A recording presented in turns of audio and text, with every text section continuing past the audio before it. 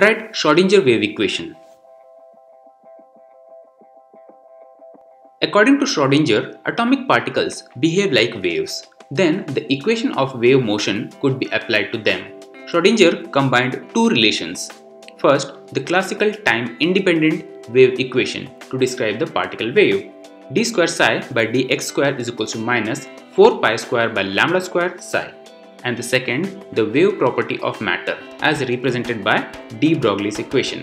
Lambda is equals to h by mv.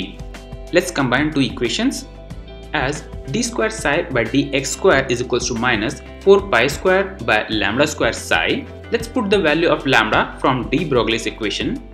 Therefore, d square psi by dx square is equals to minus 4 pi square divided by h by mv the whole square psi. Let's simplify this equation. So, d square psi by dx square is equals to minus 4 pi square mv the whole square divided by h square into psi. Or we can write d square psi by dx square is equals to minus 4 pi square m by h square into mv square psi. This is equation number 1. But kinetic energy is equals to total energy minus potential energy. That is, half of mv square is equals to E minus V, where V is the potential energy and E is the total energy. Therefore, mv square is equals to 2 times E minus V. Let's put these values in equation number 1.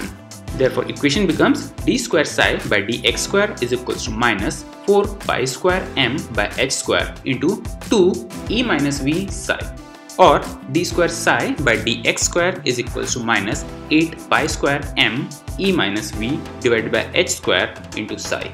This is the final equation given by the Schrodinger.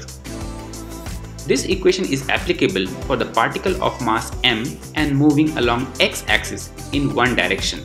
But for three-dimensional motion, Schrodinger equation will be partial differential equation with variables x, y and z in all three directions. Therefore, d square psi divided by dx square plus d square psi divided by dy square plus d square psi divided by dz square is equals to minus 8 pi square m E minus V divided by h square into psi. This equation is known as Schrodinger wave equation.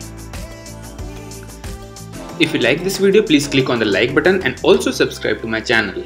Now you can buy these beautiful covers for your Samsung Galaxy phones.